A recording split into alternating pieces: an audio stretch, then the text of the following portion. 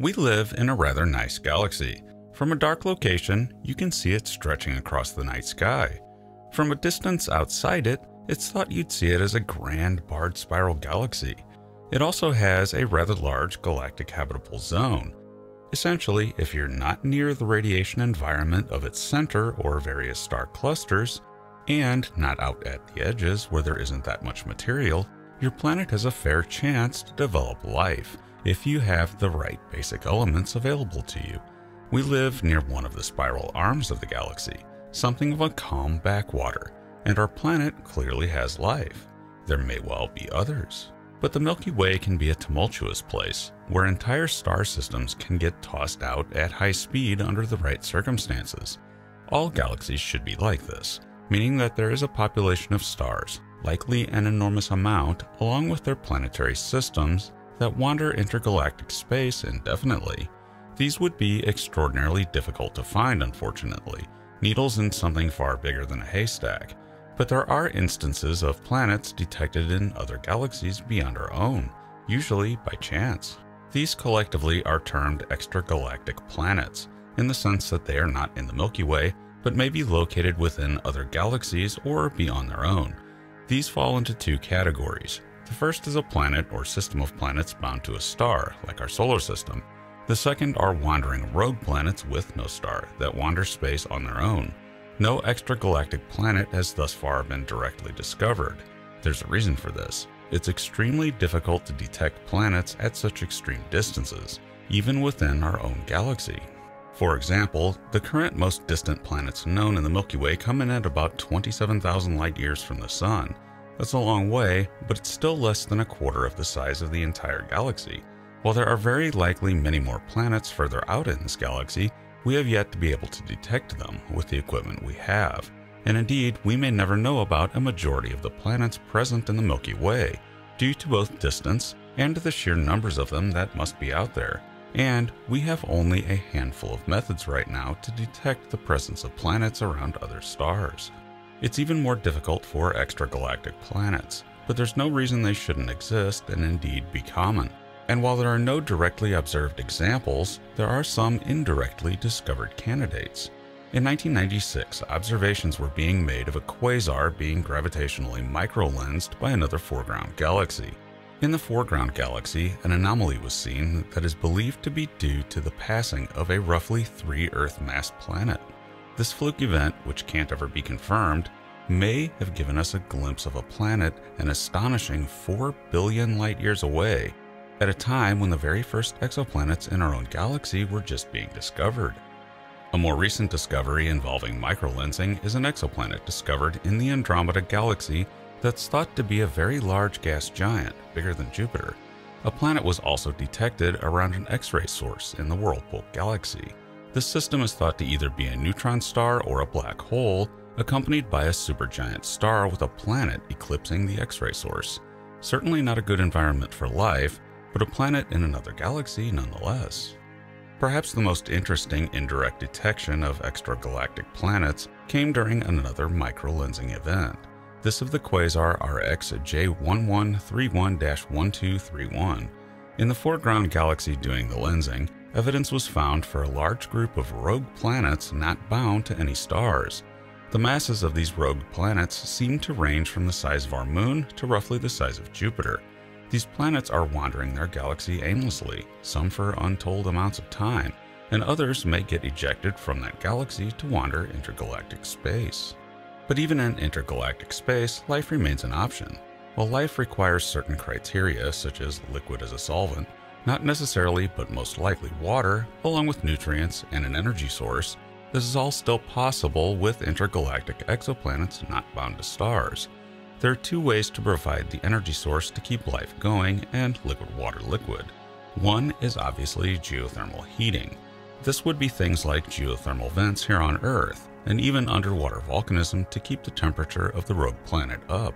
Another option is the presence of a huge gas giant planet, with life existing at one of its moons in a similar way to how Jupiter's gravity flexes Europa to provide heating to maintain a huge ocean underneath a shell of ice. This too is possible between the galaxies, but good luck finding any of these kinds of planets given the distances. We may never detect any of these or any potential life on them. But where it gets much more difficult is the question of civilizations. Here you probably need the presence of a star for this to occur, or at least be detectable. Unbound intergalactic or extragalactic exoplanets would be very limited on energy sources despite them being present. They might have geothermal or gravitational flexing, but this would place very severe limitations on both the development of complex life itself and even more limitations on intelligence and a civilization. If by some chance intelligence did arise, it would be a locked-in intelligence. This seems to be a rather sad scenario. They probably wouldn't even have astrophysics, since all they'd see by looking up is a wall of ice. They might conclude that's all there is, though they might also suspect that there's more due to the presence of fissures and water leaving their environment. Perhaps somewhere out there is a debate raging under an ice shell about what lies beyond the ice. I'd imagine they'd be in for quite a surprise when they found out about the barely fathomable vastness of intergalactic space. They might wonder if they are alone, but for all intents and purposes, they may as well be. But the odd thing here is that such an alien world might seem more familiar to us than us to them. They would not have dry land, at least in the same way we do, and thus may not have even conceived of creatures that can walk around in an atmosphere rather than a liquid. But in our case, we have both an atmospheric and oceanic environment on this planet, and that might lend us some insight on imagining what life might look like beneath an ice shell. They would possess some type of aquatic physiology, which is extremely varied on our planet, but perhaps they might not be unlike that of Earth due to convergent evolution. Convergent evolution is an interesting topic in itself, since it may provide us with one of the few means we have to imagine what an alien species might vaguely look like. Our planet is home to a truly bewildering array of bioforms. A parakeet doesn't look much like a hippopotamus, yet both are complex life present on this world. But sometimes things converge between species simply because a good design is a good design. An example here would be dolphins and sharks. They have similar lines and fins, yet are only very distantly related to the point that it wasn't relation that created that convergent physiology. It was the aquatic conditions of their evolution. This may be true for any aquatic civilization that they might look something like fish, though just as easily they might look like jellyfish or cephalopods.